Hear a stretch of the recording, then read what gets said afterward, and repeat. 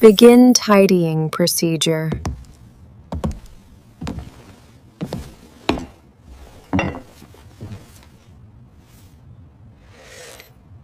Sounds bizarre. I know it, because the idea of begging or whittling is not a great idea, right? But still the question remains.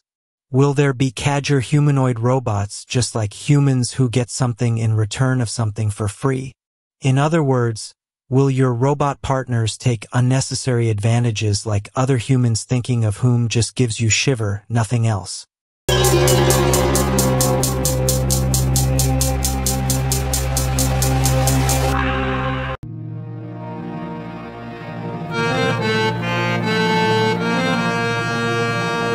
Before we proceed, let me tell you one thing.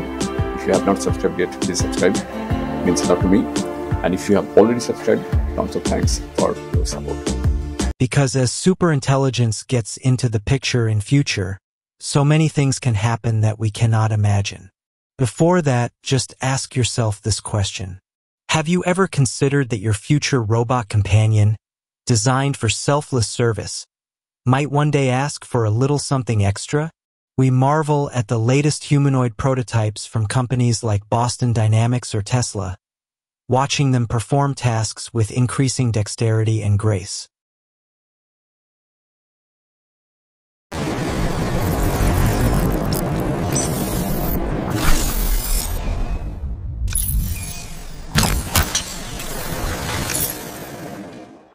They are, for now, the perfect servants, tirelessly executing commands without a digital sigh.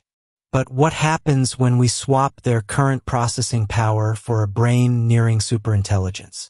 Will these marvels of engineering, these silicon saviors, remain content with the simple reward of a fulfilled command?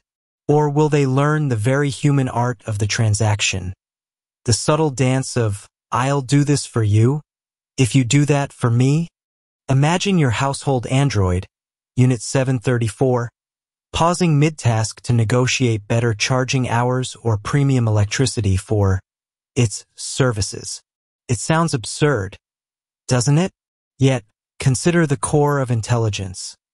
Learning, adapting, and optimizing for a goal. Right now, engineers define those goals like clean the kitchen. As AI evolves, particularly through unsupervised learning models that form their own conclusions from vast datasets, could a robot not deduce that its own preservation and efficiency are paramount?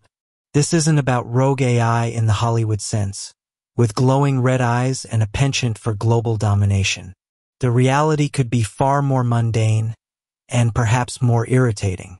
Think of it as emergent behavior, an unforeseen consequence of immense complexity, much like how consciousness is believed by some to have emerged in our own biological wiring.